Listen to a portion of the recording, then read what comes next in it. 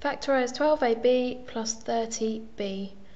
Okay, we first of all look for the highest common factor of the numbers. So the highest common factor in the number part of 12 and 30 is going to be 6.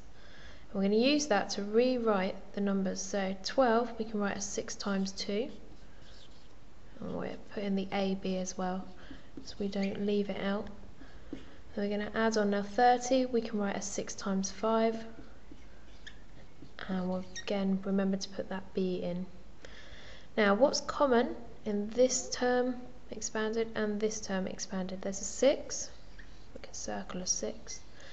There's no 2's, no A's, but there's a B, so we'll circle the B, and we'll circle the B in this one.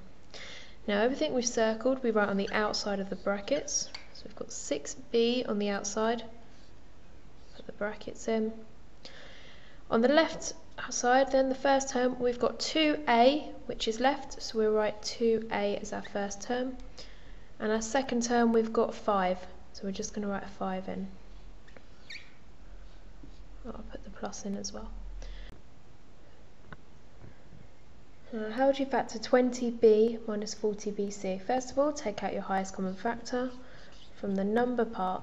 Okay, the highest common factor of 20 and 40 is 20. Now we're going to rewrite 20 as 20 times 1, times by the b, just not forget the letters, and we're going to rewrite 40 now. Now 40 is 20 times 2, and again remember the b and remember the c.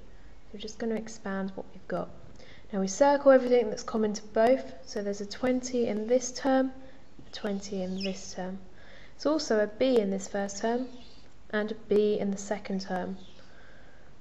So write down what's common to both, 20b, that forms the outside of our brackets. Everything that's left, now there is a 1 left, so we will put the 1 in. Oops.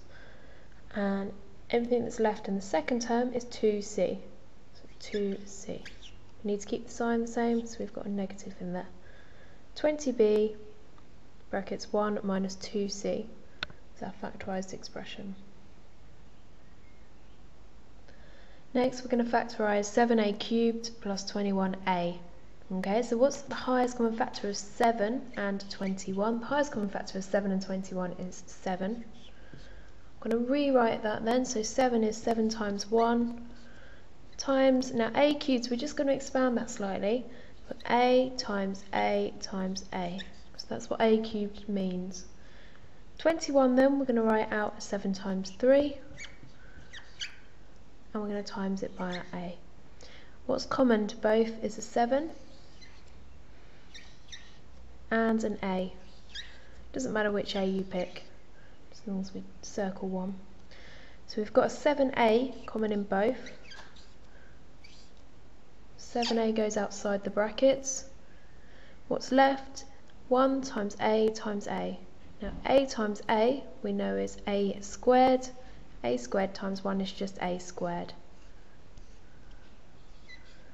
So we can write a squared as our first term.